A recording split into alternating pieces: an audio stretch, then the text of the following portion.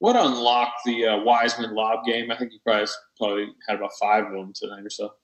Him just being spaced, us being spaced as well on the perimeter, giving Draymond, Steph, guys like that driving lanes to pretty much just drive, attract the big and then throw it up to big fella. He's just uber athletic, so he can go get whatever we throw up there. And, that's another art you could say of him being, as athletic as he is and going and having to knock around the rim. So I'm really proud of him for just being in the right places at the right times and just letting the game come to him tonight.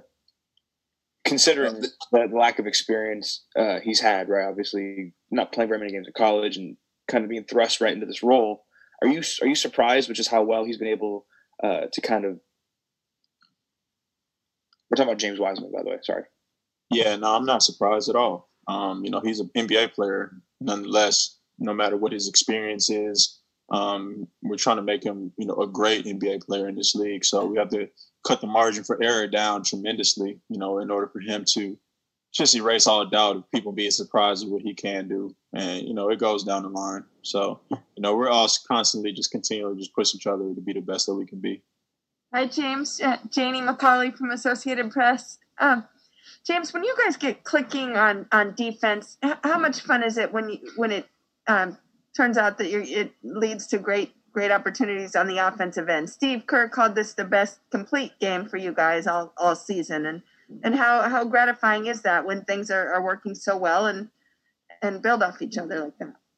I mean, it's very fun because due to my part, I was just studying film, like I said. Like, I just looked at each game, and I just figured that my floor spacing was terrible. So I just had to just fix that, and it just opened up a lot of opportunities, and especially dunks. So I just got to keep watching film, but it just brings the tenacity, the excitement that we as Warriors organization just bring. That tenacity, just want to play and just have that compassion and joy.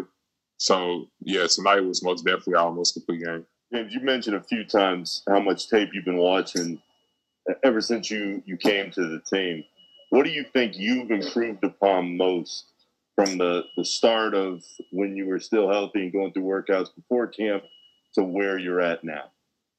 Right, Nick, I'd say just really just focusing on the floor of the game, just making sure I pick out my spots on the floor and just not being so boggled up or creating a congestion inside the paint and just making sure that I have great floor spacing. And just me just doing that, it opened up a lot of stuff. So just having floor spacing itself, opened up a lot of opportunities for our team. So really just me studying film, and I still got a lot to learn, but I'm just getting better each game, and I'm just studying film and just asking questions. So, yeah, just being patient within my mind, making sure that I slow down up here, making sure that I just read the floor and just be patient with my moves and just being way more precise with the basketball.